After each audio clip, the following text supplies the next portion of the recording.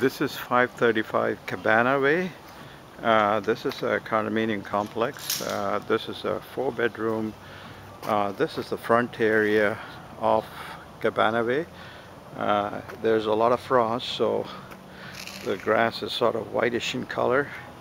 That's a view of the front of the unit. And this is 535 Cabana, and I'm entering the unit. This is the unit.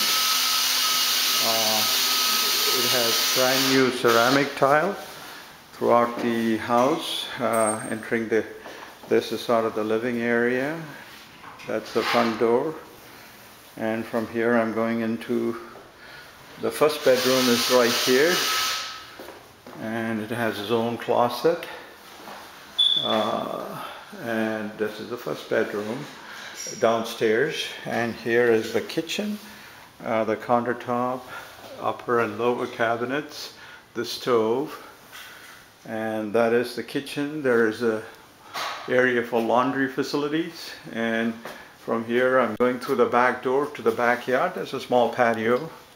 Right here is a patio, and there's a 2-car parking in the back as you go out through the fence, which is right here. These are the 2-car spaces, and there is some storage area. So this is for the tenant parking, and this is sort of the backyard. I'm going back into the kitchen, which is right here. That's the kitchen, the stove and everything. And this is the downstairs bathroom right here. It has a shower and toilet and sink, etc. Back into the living room, which is right here. I'm going upstairs. There's 3 more bedrooms upstairs. There's 1 bedroom downstairs and 3 upstairs.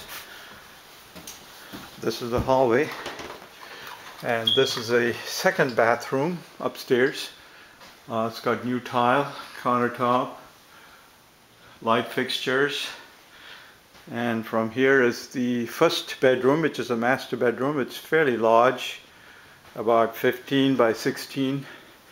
2 closets, his and her closets. That's a window. Back into the hallway. This is the 3rd bedroom right here, and it has a double closet. Back into the hallway. There's a lot of storage area in the hallway, and this is the 4th bedroom. So actually this is a 4-bedroom, 2-bath townhouse. Bathroom, back into the stairway, and this is a view of the living room. Thank you.